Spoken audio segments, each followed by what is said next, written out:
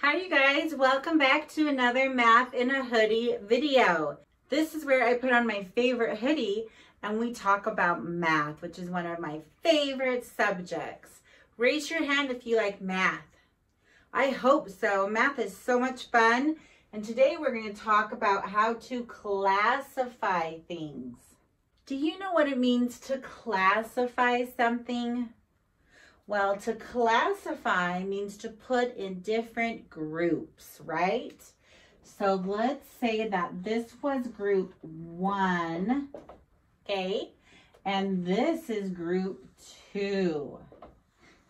And let's say we had a bunch of objects and we had to put them in different groups. That would be classifying something. Let's say you had all your toys out and your mom wanted you to classify them into 2 groups. Okay, the first group were the toys you played with today. Put all the toys you played with today in group 1. Okay, that would be to classify them, okay? So this would be today's toys, okay? Now let's say your mom said to put everything that you played with yesterday in group 2. So you're going to classify group 2 as yesterday's toys. Okay? See how we just did that? We made 2 groups and we're going to classify our toys into each group. Did we play with it today or did we play with it yesterday? And we could even make a 3rd group if we want. And maybe our 3rd group would be toys that we didn't play with today or yesterday. Would that make sense? So I'm going to put none for this one. So now we have 3 groups and we're going to classify all of your toys into 3 groups. The first one is toys that you played with today. The second is toys that you played with yesterday. And the 3rd group is neither of them, none. You didn't play with them today or yesterday. So you would put your toys in one of each group, right? You can't put a toy in both groups, can you? No, because it's just one toy. So each toy has to go into one group, okay? And that would be how you classify your toys. You can classify anything you think about. Any object or color or food or activities, or you can come up with different classifications or groups for just about anything you can think of. So to help us practice classifying stuff, I have gone ahead and put together some groups, and I want you to help me classify the items and help me decide which group the items go in. Can you guys help me do that? Okay, guys, let's classify this first group of toys. Do you see the different toys on the page? These are all types of blocks, aren't they? There's Legos, there's alphabet blocks, and then there's building blocks. Let's classify them by putting them into different groups. Here we have 3 groups. We have a group for all the Legos, a group for the building blocks, and a group for the alphabet blocks. This is how we can classify the blocks. We can make different categories and then put all the blocks in the correct category. Are you ready? Okay, let's start with the first Lego block at the top. Let's put that under Legos. Next, let's do the alphabet block. It goes right in the category that says alphabet blocks. Good job. All right, where do the building blocks at the top of the page go? You got it. It goes under building blocks. Let's do the last 3 blocks. We have another set of alphabet blocks. We have another Lego set, don't we? And our last group goes under building blocks. Good job. Now we have classified all of those blocks into 3 groups. Do you see how we did that? Okay, good job. You guys see how easy it is to classify things and put items into a group? You guys are doing so good. Let's try another one. All right, guys, let's classify another group of items. This time we're classifying toys. Everybody likes toys. Don't you like your toys? Sometimes we leave our toys out though, don't we? And we need to pick them up. So let's pick up these toys and let's classify them into different groups. There's lots of different ways we could classify these toys. We could classify them by things that are round, or things that look like animals, or things that have wheels. But for this exercise and assignment, we are going to classify them by color. So let's put them into 3 groups. Can you see what the 3 colors are? I bet you could. If you saw green, red, and purple toys, you were right. Good job. Let's go ahead and classify the toys by their color. Let's start with that yo-yo. What color is the yo-yo? If you said purple, you're correct. Let's put it in the purple category. Next, let's move the army guys. And they're green, of course, so they go in the green category. Next, let's put Elmo in the right category. Is Elmo green or purple? No, Elmo is red.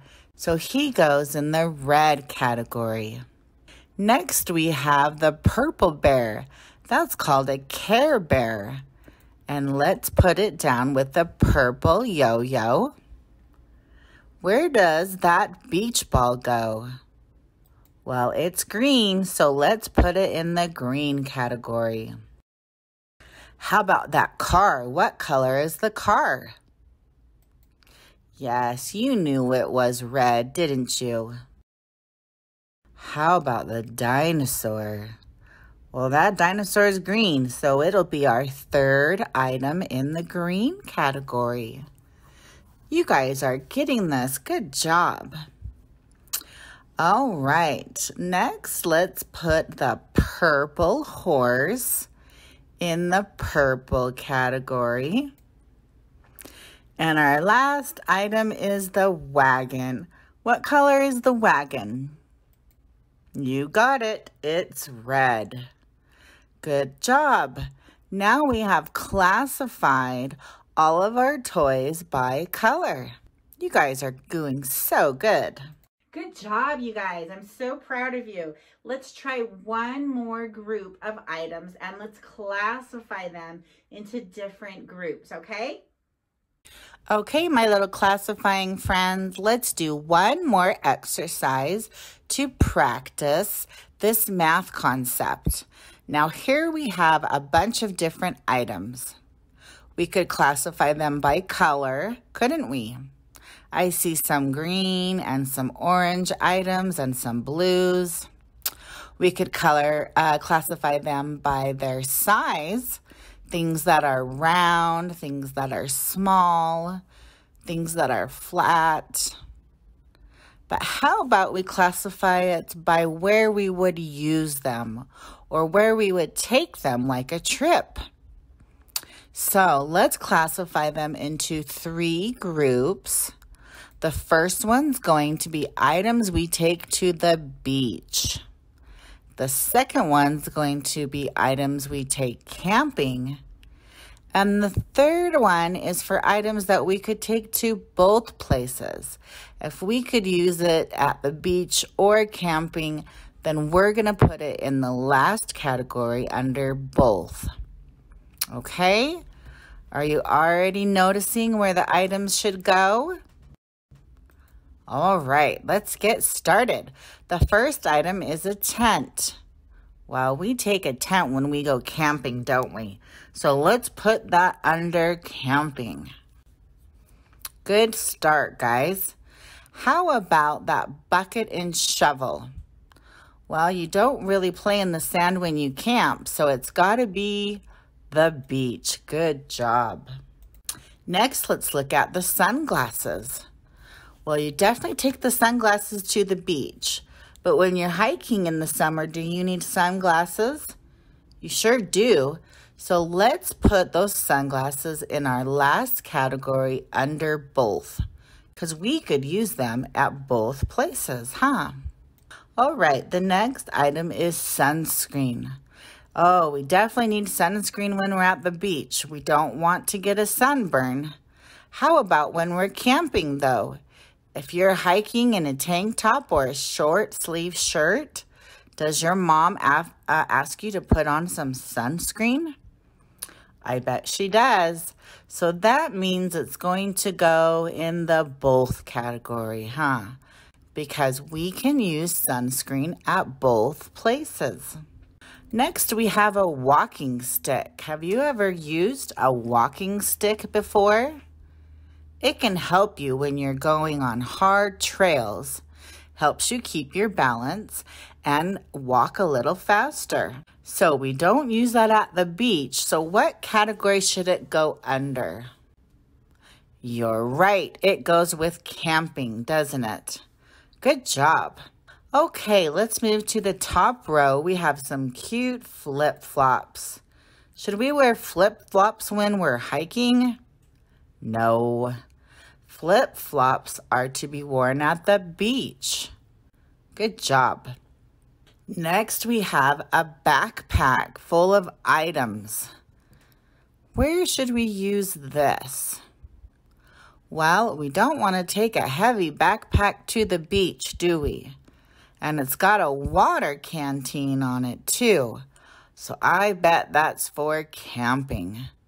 Let's put it under camping. Next, we have a bottle of water.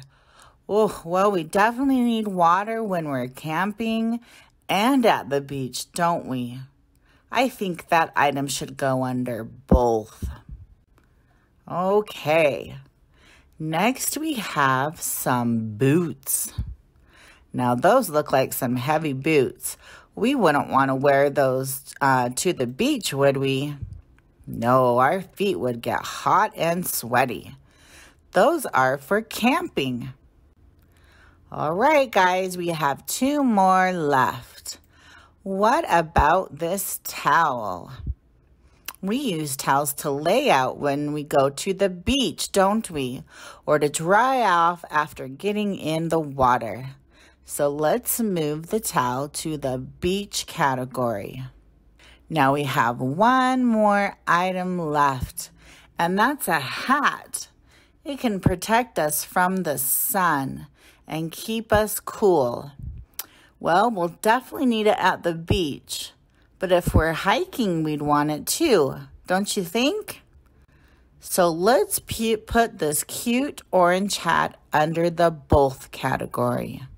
Look, you guys, we did it. We classified all of those items under 3 groups: beach, camping, or both. You guys are rock stars. Good job. You guys, you did it. You are so good at classifying objects and putting objects into different groups. I hope you understand how to do it. Now you can practice at home with toys in your bedroom, or different colors of clothes you have, or your favorite shoes and your not so favorite shoes. You can classify anything if you wanted to. So thanks so much for practicing this math concept with me today. I'm so happy you stopped by. Have a wonderful day, and I will see you guys next time on Math in a Hoodie.